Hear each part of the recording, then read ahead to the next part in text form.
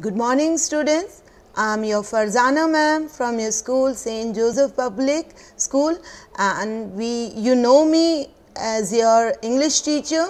I am here with your first lecture of your English, and it is your text book which you have written. The name of your textbook is your honeycomb.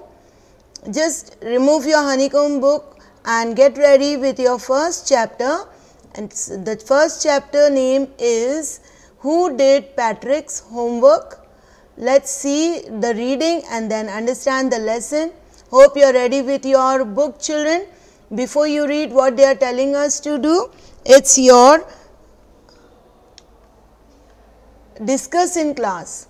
What they are telling us to discuss in class, let us read and find out. Do you like homework? Do you like children? I think 99% children will be saying no. Do you do it yourself or do you get help? Homework, what homework do you usually have? So here these are the few questions which has been asked before you start your lesson, that is your story ahead. So you may be having some positive answer, some negative answer, but there is a character in this lesson, in this story which we are going to start reading and understand it. He is Patrick and he is the child like you going to school. He is a school boy and he may be, as this lesson has been chosen for you, that is your 6th standard. So he is also, I hope, we can assume that he is also a child from 6th standard. And what is his problem? How he is going to improve his problem or solve his problem, or who is going to help him in solving his problem? Let us see. See here there is one is given for the paragraph, and at the side of it, right side, you can see this colorful box over with its meaning. So we have the meaning also right in front of us. Let us begin. Patrick never did homework. Too boring, he said. He played hockey and basketball and Nintendo instead. His teachers told him, Patrick, do your homework or you won't learn a thing. And it's true, sometimes he did feel like an ignoramus. But what could he do? He hated homework. Let us see the second. Then one day he found his cat playing with a little doll and he grabbed it away. To his surprise, it wasn't a doll. I will read first 2-3 para and then we will continue explanation. As it is very simple English, you may be understanding my reading. To his surprise, it wasn't a doll. Turn your book to next page, children. But it wasn't a doll at all, but a man of the tiniest size. He had a little wool shirt with old fashioned breeches and a high tall hat much like a witch. He yelled, "Save me! Don't give me back to that cat. I'll grant you a wish, I promise you that." Let's read 2 more. Patrick couldn't believe how lucky he was.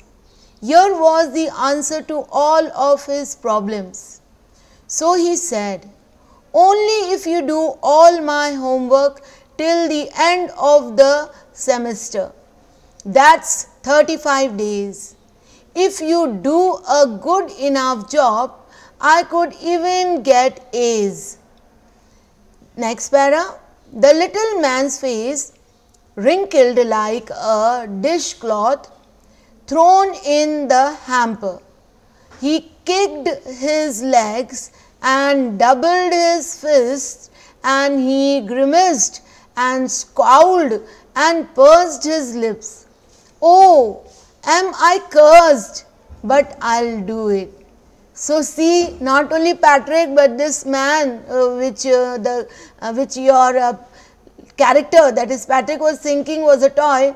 It was not a toy, it was the man, a small tiny man, and he also don't like to do the homework. Let's see from the beginning. Turn your page back, children. And so in the first para, what it is telling you, that Patrick never did homework, वो कभी homework नहीं करता था और क्या बोलता था कि ये काम जो है बहुत बोरिंग है. क्या काम है? होमवर्क करना. उसके बजाय, यानी कि होमवर्क करने के बजाय वो क्या करता था, इंस्टेड, मतलब हिंदी में मैंने बोला अभी, बजाय वो क्या करता था, खेलता था. क्या क्या खेलता था?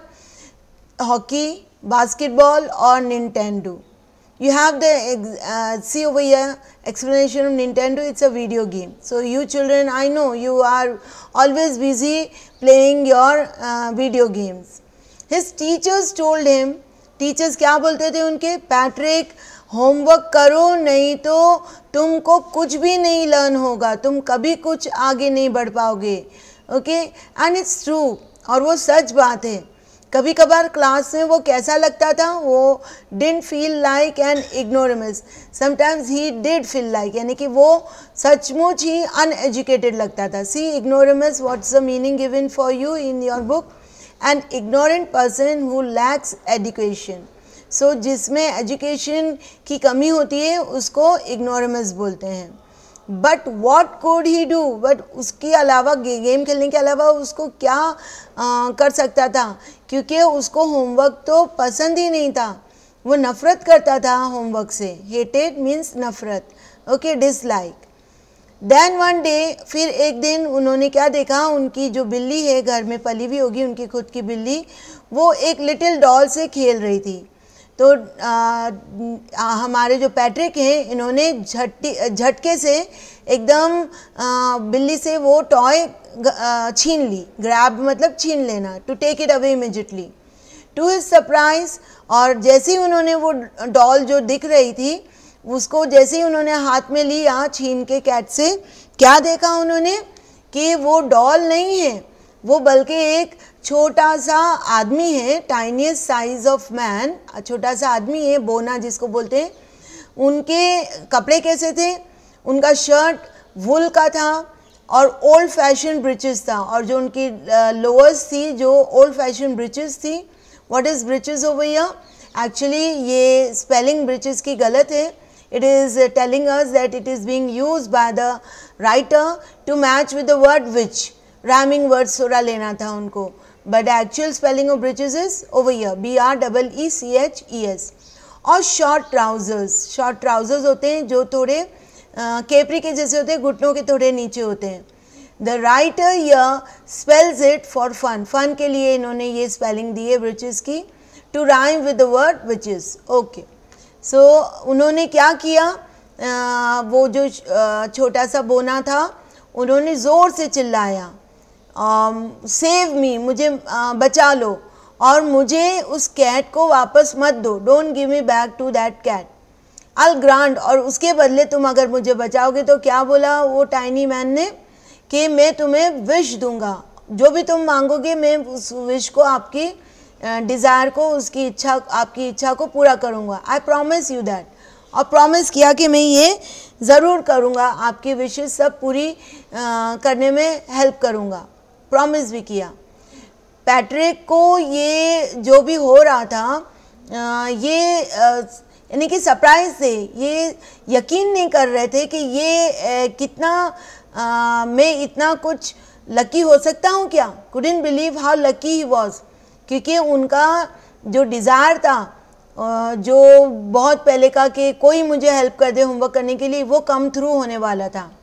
Here was the answer to all his problems. उनका प्रॉब्लम का आंसर उनको मिल गया, सोल्यूशन मिल गया. So he said, उन्होंने क्या बोला वो tiniest man को, only if you do all my homework till the end of the semester. उन्होंने सेमेस्टर तक उनको होमवर्क करने के लिए बोला है, सारा के सारा. वो भी कितने दिन का सेमेस्टर है? 35 डेज. अगर तुमने ये कर दिया, end of good enough job, अगर तुमने ये कर दिया तो मुझे तुम्हारे इस काम के बदले ए मिल सकता है, ए ग्रेड मिलेगा मुझे, ओके। फिर ये पैराग्राफ में क्या है, टाइनी लिटिल मैन ने कैसा मुंह बनाया, एकदम मुंह बना दिया, मुंह बिसूर लिया अपना। रिंकल्ड लाइक अ डिश क्लॉथ, उनका मुंह कैसे हो गया, जैसे एक कपड़े को हम गीला करके निचोड़ लेते हैं ना, we just wrist the cloth which is dry no wait, सो वो कपड़ा जिससे हम हमारा बर्तन जो है यूटेंसिल्स हम अपने धोते हैं, वो कपड़ा तो और ही रिंकल वाला होगा, उसको हम बार बार क्रम्पल करते रहते हैं, तो वो रिंकल्ड वाला डिश क्लॉथ के जैसा उनका मुंह हो गया, किसका, लिटिल मैन का। और कहाँ पर थ्रो हुआ हुआ है, हैम्पर में, ओके। और ही kicked his legs and double, उन्होंने अपने पैर पटके और अपनी जो मुट्ठी थी, फिस्ट मतलब हाथ जब हम दबा लेते हैं, उंगलियों को भींच लेते हैं, फिस्ट बन जाता है, मुट्ठी बन जाती है, उन्होंने डबल्ड हिज फिस्ट, और उन्होंने एकदम ज़ोर से अपनी मुट्ठी को बंद किया, ओके, भींची अपनी उंगलियां मुट्ठी बना के, डबल हिज फिस्ट मतलब ज़ोर से भींच लेना अपने हाथों को, उंगलियों को। And he ग्रिमिस्ड and स्काउल्ड, ग्रिमिस्ड, स्काउल्ड and pursued his lips, यानी कि ये तीनों जो हैं आपके इच्छा अनुसार जो काम नहीं होता है तब आपके मुंह बन जाता है, ओके, मुंह बिसूर जाता है आपका, डिस्गस्ट में, एकदम अनवांटेड थिंग्स आपको बोला गया है करने के लिए, तो आपका मुंह एकदम बिगड़ जाता है, आपके कुछ बोल नहीं सकते हो आप, क्योंकि किसी ने बोला है आपको करने के लिए और आप मजबूर हो, तो आप ना भी नहीं बोल सकते हैं, तो ऐसा मुंह बन जाता है। See this meaning over here, ग्रिमिस, स्काउल्ड, pursued his lips, यानी कि पर्स्ड ओवर हियर, लिप्स को थोड़ा टाइट कर लेना, एक दूसरे से चिपका के। His face had this expression showing disgust, anger and disapproval, यानी कि आप ये सब ना बोलने का ये तरीका होता है लोगों का। ओ एम आई कर्स्ड, लिटिल मैन ने क्या बोला, क्या ये मेरे ऊपर बहुत बड़ा श्राप है, but I will do it, फिर भी मैं करूँगा क्योंकि उन्होंने प्रॉमिस कर दिया था। So children, I'll stop over here this lecture for you and hope you have understood both the pages. If not, just let me know, and I'll be soon meeting you in my next lecture, and we'll be continuing with our lesson.